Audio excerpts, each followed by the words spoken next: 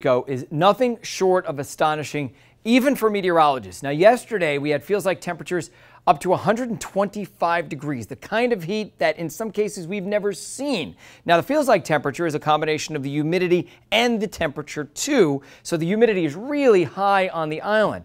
So what's happening on the north side of the island, and exactly why are we seeing all this heat right now? Let's talk about it. So first, let's address why it's so hot, or it feels so hot on the north side of the island. It's a big mountain range right here, and when winds are out of the south, it downslopes. That wind downslopes, and it causes compressional heating. So it gets hotter up here, but everybody is seeing very high dew points, a lot of humidity, and that is coming from the southeast. So the winds are from the southeast, transporting all that moisture north. We have a monster heat dome that's forming on the east side of the island. And oh, by the way, water temperatures in the North Atlantic are at record levels, not just at record levels, but way above where we've ever seen them before. One of the reasons for this is climate change. Yes, water temperatures in the Caribbean and across the tropical Atlantic are about 1.5 degrees, maybe 2 degrees above where they should be. But in addition, every year we have a different distribution of where the warm water is, relatively speaking, and where the cooler water is. And this year it happens that a lot of that warm water is in the tropics. So lots of stuff is going on,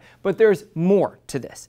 One of the reasons is we have a lot of Saharan dust, big pocket of Saharan dust, drier in the mid levels, and that allows more sunshine to get through. Less clouds form because it is dry, so that makes it even hotter on the island.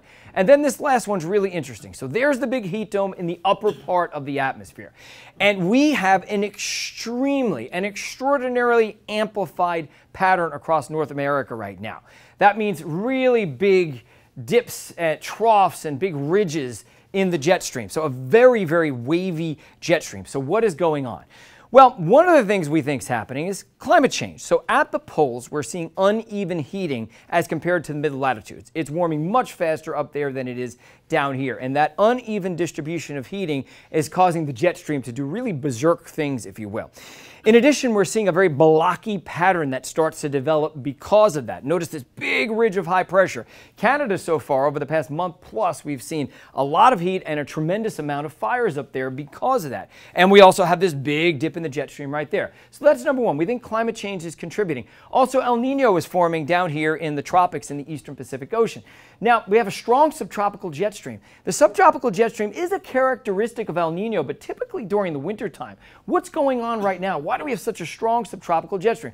Part of it is due to the fact that we have such a crazy polar jet stream, which is dipping all the way to the south because of the blocky pattern. But in addition, undoubtedly, this subtropical jet stream and all the warm water in the eastern Pacific is adding fuel and energy, which is causing this very extraordinary jet stream and this big heat dome that's forming to the northeast of San Juan.